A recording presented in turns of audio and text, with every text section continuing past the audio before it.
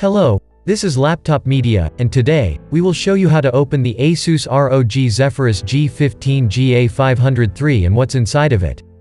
To get inside this notebook, you have to undo a total of 13 Phillips head screws, 3 of which are hidden beneath rubber caps.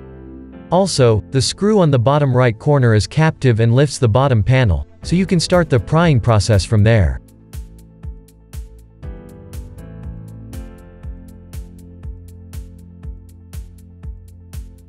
Please remember, it would be of great help to us if you just hit the like button and subscribe to our channel. That would motivate us to make even more and better videos for you. As you can see, the battery pack has an impressive 90 watt-hours capacity.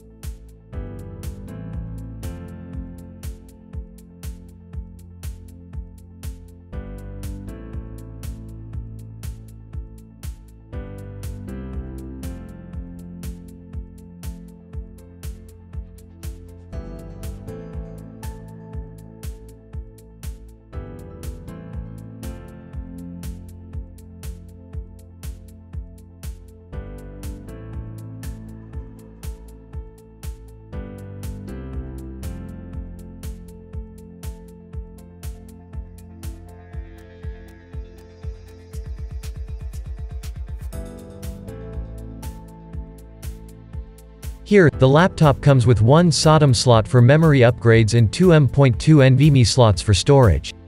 Interestingly, there are 16 GB of soldered RAM, and thanks to the aforementioned slot, you can expand it to a total of 32 GB according to ASUS.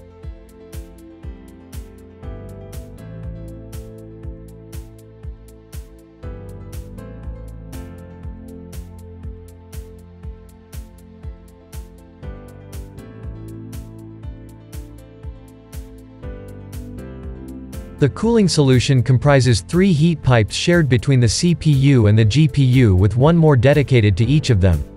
Also, there is one additional heat pipe that takes care of the graphics memory and the VRMs. Keep in mind that ASUS has supplied the notebook with a total of 4 heat spreaders, as well as 2 fans.